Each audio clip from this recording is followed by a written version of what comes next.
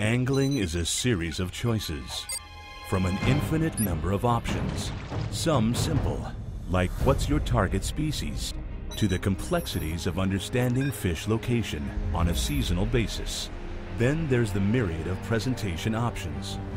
It's as mental of a game as physical. Each challenge is different, but the basic process remains the same. For angling is like solving a living, breathing puzzle. And to see the big picture, you need the fishing edge.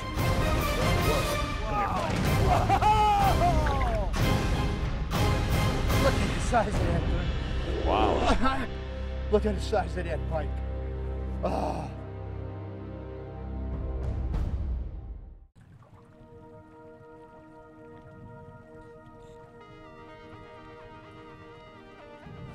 Got him.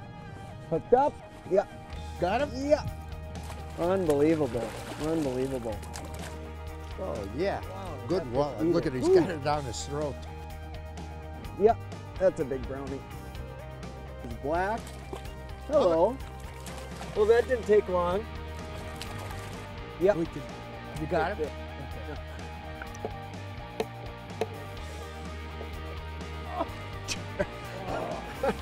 Look at the size of that thing. I'll tell you what, today ended up being a much more productive day than I know I expected it to be. We really pounded the fish. Walleyes, northerns, big giant smallmouth. Given the weather conditions we were dealing with, I never expected to be quite this good. I knew we would get some fish, but man, it was unbelievable once we fine-tuned everything and figured the bite out.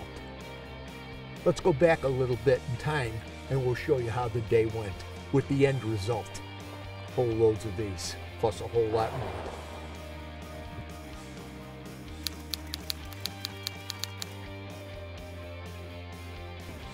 Should be set. Man, am I pumped. We're on our annual spring trip to northeast South Dakota. We base out of Roy Lake Lodge, and they refer to this area as the Glacier Lakes area in the Dakotas. And it's a whole bunch of natural lakes, and we come here every spring. I really look forward to it. It's one of my favorite trips. Ice has been out early this year, and I know it warmed up really quick. It's been off now roughly 30 days.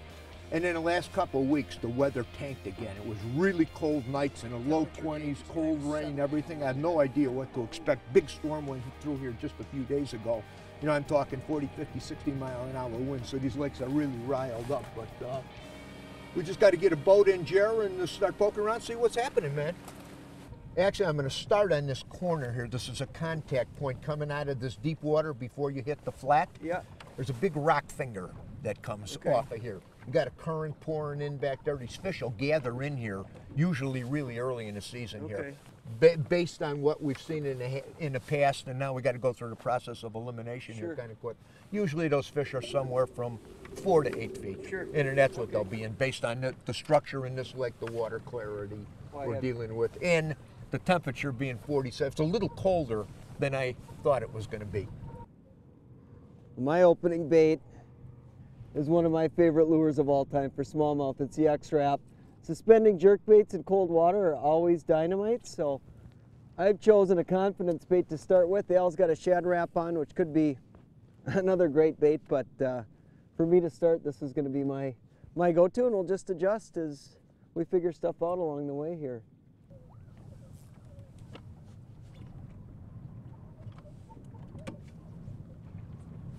Got him. Hooked up? Feels like a oh, he come off, Jared. No. That felt like a smallmouth. That felt like a smallmouth. I felt the weight, really felt some weight on that. Bait was just sitting there, she come up, boom, just like the smallies do. Yeah. Got him? Yeah. Ooh, and that feels brown. Does it feel brownish? It does, yeah. Is Ooh, it a brownie? Oh, it's a dark one. Look at that. Brownie? Oh, he is black. Hello. Well, that didn't take long. Took 12 minutes. 12 minutes. 12 well, minutes. And half of it was searching. We just pulled out onto more of a main lake saddle that cuts across the lake. He just dumped one. Oh, come here, Bubba.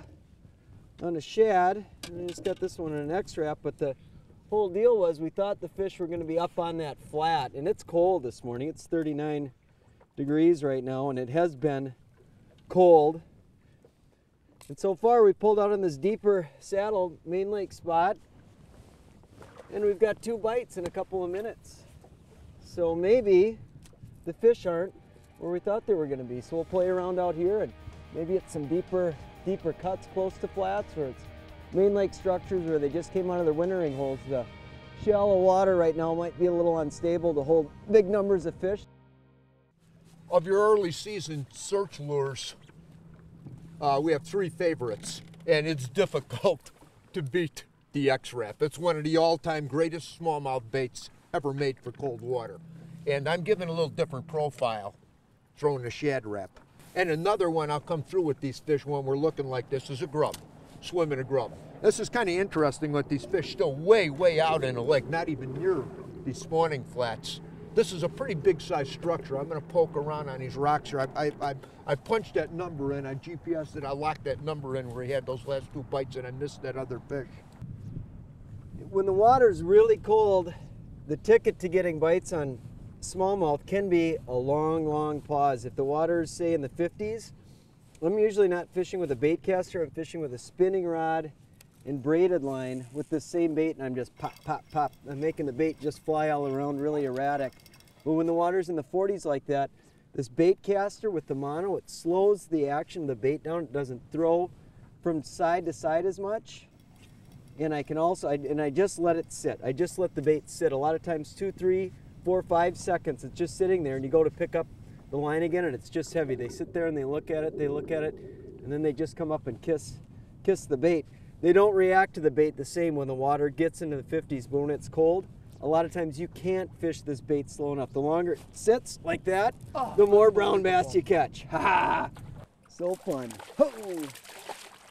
He's got a spunky little attitude for being in the 40s. We're freezing our butts off, and he's having a heyday. He's jumping and playing around and just having fun. Feels good once the ice is gone, huh, Bubba? Come here, mister. I'm gonna hold you. Swung at that. Huh? Not bad. On the X-Wrap, and notice the color. There's nothing subtle about it. This is the hothead. My favorite color for smallmouth and muskies. The reason I think this color is so effective is it opens the strike window of the fish. Now, if the fish are real neutral or negative and you're in clear water, a real subtle lifelike bait can be the ticket. But if you're in dirtier water and the fish are real aggressive and you want the fish to be able to see this lure, it creates almost a halo in the water, and the visual cues that it provides to the fish is incredible. It just simply opens up the zone of awareness for the fish and where the bait is. So far, it seems to be working. Al dropped a waypoint on that little pod of fish that we've got, and it's so cool. He can drop a waypoint in the front, and I can see it back here with the waypoint management system on the hummingbirds, and it's so important to have that technology, but especially on a spot like this. This is a pretty big, wide spot on this reef, and the fish aren't everywhere on it. They're in a couple particular locations that have the right bottom, and I've got it right here. It's a visual reference. I'm going to go ahead and cast to right about there, and hopefully that produces another brownie. By that grub, I can just tweak the tops of some of these new weeds here. I'm just going slow enough. You would think you get it in front of them, and once in a while, that's all it takes. Oh, another one. Another one. You know what? I got my answer. He's killing me. That's 7 of them. Ooh. It's a big one. That's a big sucker. Holy mackerel. It's a big one. I don't know how many. I haven't made a cast on this near this waypoint where I haven't got a bite. It's a good spot. Yeah, look at that toad. Yeah, I'd say it's a good spot. Look at this tank. This is a tub. That's a big fish, and he's just got that bait T-boned. Oh, hello, Mr. Brown Bass, huh? This is an incredible bite. But the rods and reels that we're using to present these lures can have a lot to do with the number of strikes that you get. Let's go into some detail on why we choose particular rods and reels for certain presentations. The rod I'm catching the fish on this morning is a 6/8 medium action, fast action rod. I've got it spooled with 14-pound Suffix Siege, a monofilament. It's nice and stretchy. And then I've got it on one of these exo reels. It's a 7.3-to-1 gear ratio. And I like that fast gear ratio because I'm jerking the bait and I want to get tight on, I want to pick up the slack quickly to get caught up to the bait so I can feel the strikes. And this mono I really like in cold water because, again, it inhibits the action of the X-Trap. It doesn't make it go as wildly. On the other hand, when the water gets warm, I'm fishing with the same type of a deal. This is our Angling Edge series of rods. I'm fishing with the 6/8, again, medium fast action rod, but you'll notice I've got braided line on here. 10-pound Suffix 832 with a 14-pound fluorocarbon leader. And with this braid in the rod, I can just make this bait dance all over. And when a really erratic presentation is the ticket, you can make the bait far more erratic with this style, with the braided line and a spinning rod, way more than you can with the mono. But they each have their application depending on how aggressive the fish are. But right now, it's the X-Wrap on mono.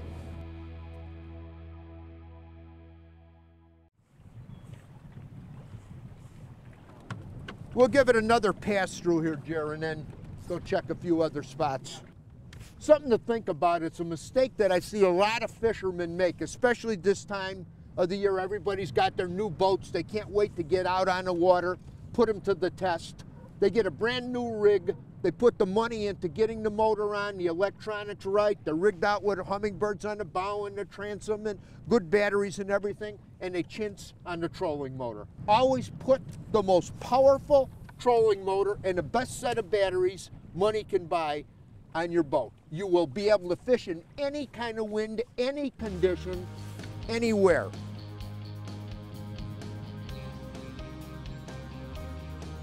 Oh, he was there. He was. Yeah. Oh, he came back. No, it's a pike. That got to be a pike. No, it's a brown bass. Okay. He came back a second time. Right on the number. Right now on. I know what the trick is, Jer. I was throwing the wrong bait. You know what? That is Yeah, it. and that's a You got double. yours? That's Okay, a we're double. right on the GPS number, whacking big brownies. Way out here. Loving it, loving it. The amazing thing about these smallmouth this time of year, when you do find one, there's usually a lot of them together. It's not a singleton typically here or there. It's where there's one, pay attention, market, because there's usually a lot and they're big. Like, I got a real tub here, Al.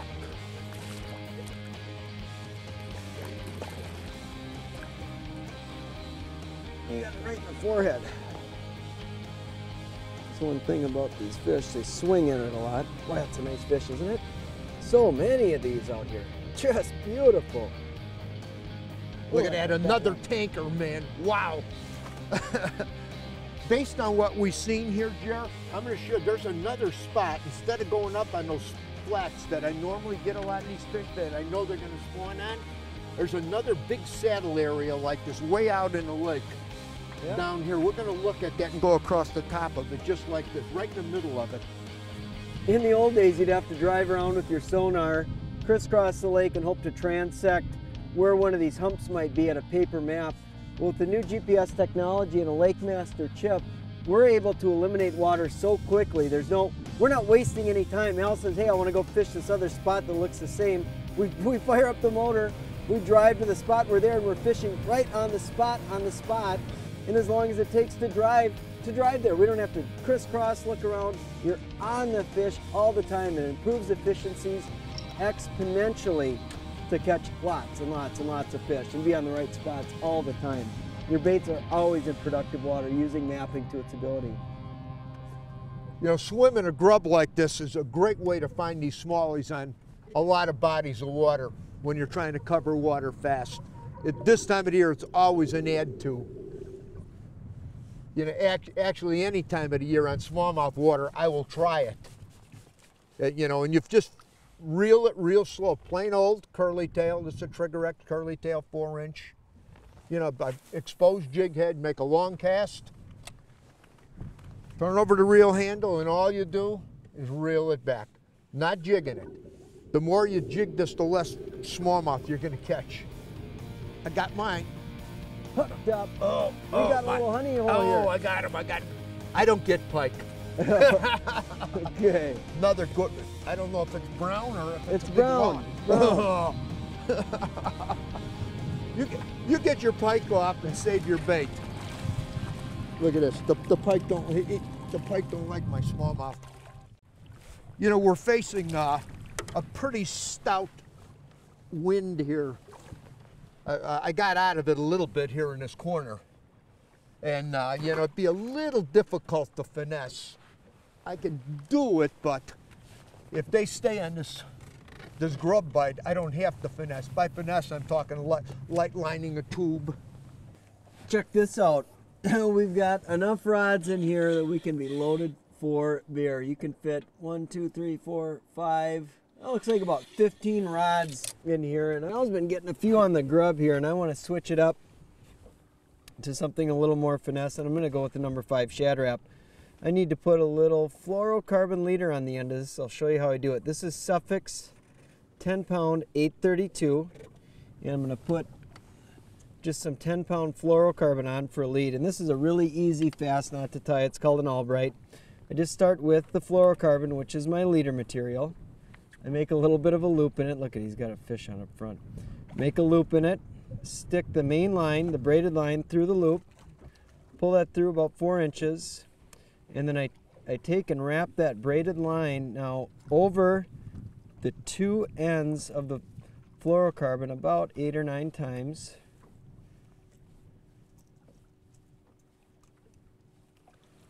Just like that, and I'll come back through with the tag of the braided line into, right back through that loop. See that? Now snug it up, moisten it with saliva, pull it down, get that knot to snug down nice, and that's it. That's an Albright knot, and that's a great knot. It goes through the guides really easy, and it works perfect for tying fluorocarbon. The other advantage to having fluorocarbon, fish can't see it, it's pretty abrasion resistant, but if you're getting nicked a lot, it's a lot easier to tie knots with fluorocarbon. You can tie, you know, just a clinch knot or something like that with the fluorocarbon instead of having to do a loop knot like a polymer or some type of a superline knot. It's just a lot more efficient once this is on there. You know, the spots that we're catching these fish in right here now are anywhere from 4 to 6 feet of water, a lot different water than we started on. And not naturally, these fish will eventually spawn here, but it's surely not in 46 degrees, they're not. And the thing that I've learned with smallmouth up north over the years that has amazed me is how quick, even after the ice goes off these lakes, and in the middle of winter, if you don't even have ice, there's days that there's some of the population will get way up in really shallow water. You know, not all the fish, but a lot of them. I've had it happen in reservoirs. You know, you get a sunny afternoon on pea gravel points and the water's in the 40s, you know, and you're catching them jerking or on hair jigs, drop shot rigs. Some of those fish get up so shallow, so fast, even in very, very cold water. You got little pods of fish constantly doing different things. There is always some real shallow right there, fish. Working that little shad wrap. This feels like a big fish. Oh, it is. Man. Nice big brownie. She's a pig. That is a pig. Oh, Jer. Just subtle. That's the biggest one so far, I think. It is. Oh. We started catching them on that grub, and I just thought about, well, maybe that straight retrieve up in the shallow water, just a real slow, subtle retrieve might be working. So I had a little number 5 shad wrap tied on. And it's the same idea. I was just working it real slow, steady, pausing it. And this big fish just kissed the tail of that tiny little bait. Oh, man. Really? Oh, I got a little guy. Oh, look at this. Wow. You bit that little shad wrap, and what a great deal. Al's getting them on grubs now. I'm catching them on this, and that is a really big fish. For as cold as it was this morning, we found a lot of different patterns going on. We've learned a ton over the course of this bonanza of a spring day.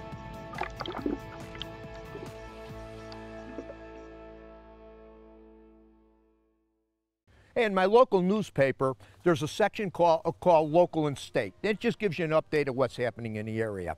I want to read you a section in here that caught my attention. It's titled Non-Religious Community Meeting.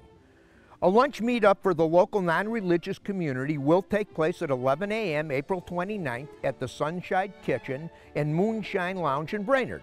All atheists, agnostics, and free thinkers in the area are welcome to join us for casual conversation and good food. Now, an atheist is somebody that doesn't believe in God. An agnostic is somebody that says, yeah, there might be a God, there might not be a God, que sera, sera, it's no big deal to me, life just goes on, da, da, da. But when we got to the words free thinker, it really got to me because I consider myself a free thinker. I believe one of the gifts from God for all of us is we have the ability to exercise our free will. You could believe that the Bible is the inspired Word of God, or you can say, I don't believe anything in it, it's a bunch of baloney. You have a free will choice to make. I exercised my free will. I took time, I looked at the world around me, did a lot of looking into God's Word, experienced what I believe is truth and power of God's Word in my own life. I exercised my free will. I consider myself a free thinker. That is a decision I made. We have free will choices. Like I said, I believe that's a gift from God. I do consider myself a free thinker. You consider yourself a free thinker? I just thought those words were really strange in conjunction with atheist and agnostic. Had to share it with you. Hey, from all of us here at The Edge, you have a good, safe fishing season. We'll see you on the water.